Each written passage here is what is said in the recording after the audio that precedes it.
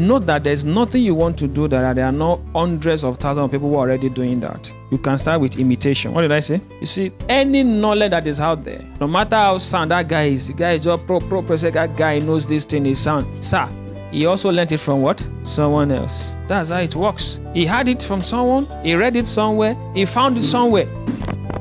So there's nothing wrong when you are stranded and you don't know what to do, to borrow brilliance. To do what? Borrow what?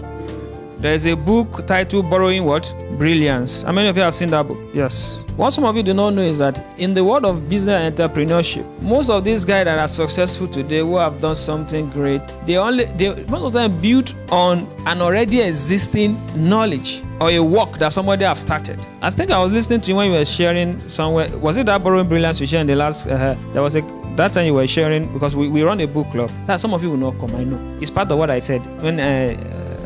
Nnamdi Azikiwe said, give me back what? My youth, and I will pay any amount for it. He felt he could have still maximized the days of his youth better than how he went about it. Like some of you now, come to book club, you never, it's not my team. Book is not my team. No, it's not my team. Continue. Money very soon will not be it's not your team. Because of success, you can't reading.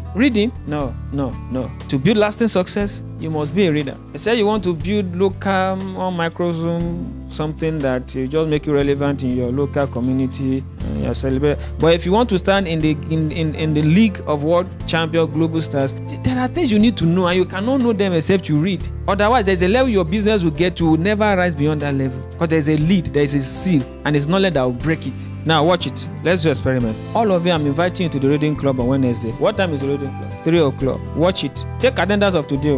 Watch how many people will come on Wednesday. It's a simple experiment. I know what I'm talking about. This is a generation that doesn't want to read, but we want to make all the money in the world. How is it possible? So back to the book, Borrowing Brilliance. He shared, because that was the book he was reading. So in the book club, we share. So you are reading only one book. You come and share what you've read. At the end of the day, when everybody finish sharing, you've learned from several books, which you can't have read on your own in a month. You are reading one book in a month, and we only have 4 review sections just on Wednesdays, and we have 4 weeks in a month, just 4 times, and we are 15 now. You only read one book. The first week you summarize chapter 1, 2, and 3. The following week you share maybe chapter 4, 5, 6, 7, and the book is just 12 chapters. Maybe the third week you share chapter 7, 8, 9. The fourth week you share 10, 11, 12, and everybody does the same thing. At the end of the day, when May is over, I've learned from 15 books. But how many did I read? Just 1. You grow fast, because that 15 book will have taken you the next 6 months to read. That's even if you're a good reader, a fast reader. These are opportunities. What this generation will never, we see.